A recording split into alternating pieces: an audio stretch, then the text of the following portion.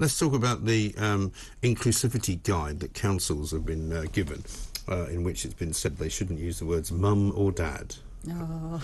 I mean, when's it going to stop? Oh, it's just get me off. Yeah. But I think actually, so what they're saying is not mum and dad, but birthing parent. Yes. Now, you know, they're doing this so people aren't offended. Well, you know, I can't pretend I'm really offended about this, right. But equally, birthing parent, are you for real? And, you know, for many... It's not much of a card, is it? It's really not. For many women, birthing is actually a tremendously traumatic experience. Yeah, it's pretty traumatic and for some of the men. You know, my husband fainted during it. Did he? So, yeah, he did. So, you know, the thought he'd be called birthing parent. And it's delusional. Who wants this? And actually, I think there are a couple of serious points to make on this because, you know, it's funny and it's ridiculous. And actually, this is the local government association, yes. which is almost like the aggregate of lots of different councils. Now, they've actually taken this guidance off their website. I tried to find it earlier, and they say that because of the feedback they're discussing it. Oh, yes. That's good. Well, so, you know, this is why you can learn about how important it is to fight back and to push back, because if you don't,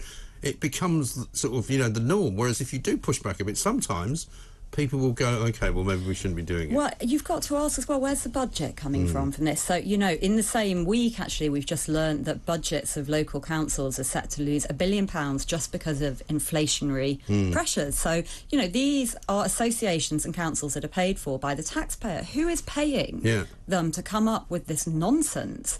And also, who are they accountable for? You know, it kind of makes you think more deeply about these organisations, doesn't it? Well, it does. I mean, the councils in this country actually are vastly overfunded, incredibly overstuffed with people that don't need to be there. And what people need to be reminded of, for me, constantly, is that most of the money that we give to them in our council tax goes to their pay and goes to their pension. And hardly any of it goes to any services, you know. So it's literally a licence to give people loads of jobs and pay them quite well for it. Well, it is. And when you see such a lack of common sense, I think it's really, really troubling because then, you know, I had a look at what this local government association does, and it's got a very broad remit. So it's basically got fingers in many pies, including, you know, schools, children, education, social care, policing, health. Sometimes. Yeah, policing. And you think, wow, you know, that people so devoid of common sense have such a say over all these areas with little accountability. And they're paid a fortune. When I was in Edinburgh, I don't know what the head of the council gets paid down here or in various different places, but the leader of the Edinburgh City Council was on about £500,000 a year. Yeah, and when you they think... were told that, and when we asked them why, they was like, oh, because it's a very big budget. They've got a £40 billion budget. This is insane. So, meanwhile, our nurses, we heard that lovely nurse on Jeremy Carl's show earlier, you know, are being paid sub 25 grand in some cases, working night shift after night shift at the front line of, you know, one of the most important jobs there is. Like, we get it so wrong. We do.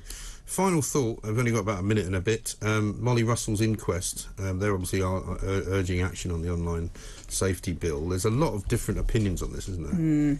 So there's obviously, it's a really interesting crossover between free speech and child safety. And, you know, like many others, I think the legal but harmful provisions of the online safety bill, so this is the provisions that say that content that is legal but could be harmful is going to be heavily regulated, and tech companies are going to be in a lot of trouble if they don't take this content off. I think this is a nightmare for free speech.